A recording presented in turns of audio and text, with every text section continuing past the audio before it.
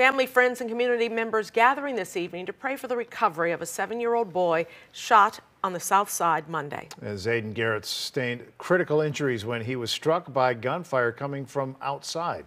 WGN's Dana Rebick has the latest update. Earlier tonight, Zayden Garrett made it out of surgery. Doctors were able to remove most of a bullet in one of his lungs, but there are some fragments left. His family gathered outside the hospital to pray for his recovery and make a plea to the public to come forward with information. On that Monday night, all my grandson was doing was waiting for his pizza to come home. And instead, he ended up on the floor. 7-year-old Zayden Garrett, shot in the back and grazed in the head, has been on a ventilator and sedated at Comer Children's Hospital since late Monday, undergoing another operation this afternoon. This is the second surgery. The first surgery went very good. They was able to stop the bleeding, all of that. So today, the surgery is about getting the bullet removed and a speedy recovery home. I'm just trying to honestly stay sane. I just need strength. I just need genuine, real love and support.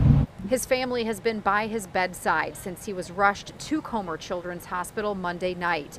Just after 9 p.m., Chicago police say more than 20 rounds were fired from the street into the home at 116th and South Yale in West Pullman, the gunman in a white Audi sedan. You could see several bullet holes in the front of the home.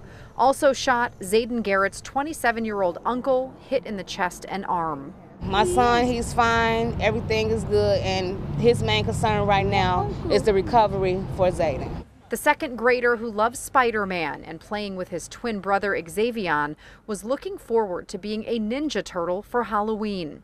As he continues on his road to recovery, his family and crisis responders making a plea for information to help detectives solve this case.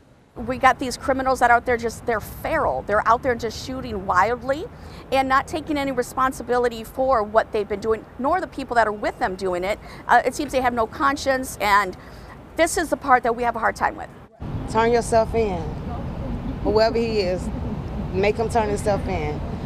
This young man did not need this. 7 years old, he's supposed to be at school, you know, coming home, getting on our nerves. Okay. But instead, he's up here and we're down here trying to find justice for him. There is a $2,000 reward for information leading to an arrest and conviction in this case. At Comer Children's Hospital, Dana Rebick, WGN News.